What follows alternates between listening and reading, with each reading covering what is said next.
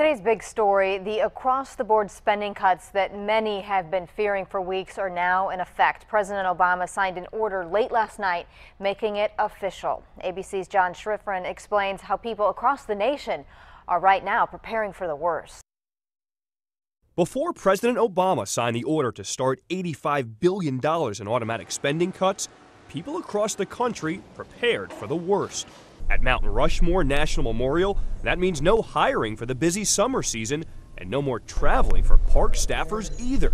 At Fort Bragg, small cutbacks on energy and office supplies are already in place. It's kind of like the sun setting, and so you're going to see it as it slowly goes down. You're going to start to see some changes gradually. Thousands of federal workers in Central Texas will feel the most pain from the budget cuts.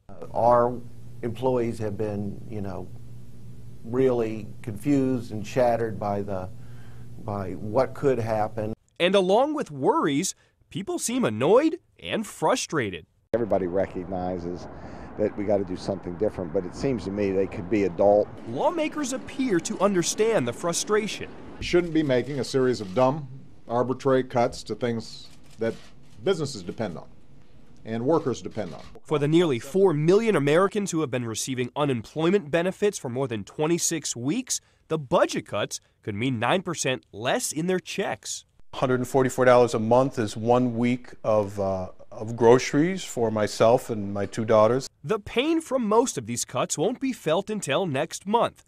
Flyers may face longer delays because of fewer air traffic controllers, and civilian Defense Department staff forced to take one unpaid day every week. But for many Americans, it's not all bad news. The sequester will not delay tax refunds. In fact, it may mean fewer audits. John Schriffin, ABC News, New York.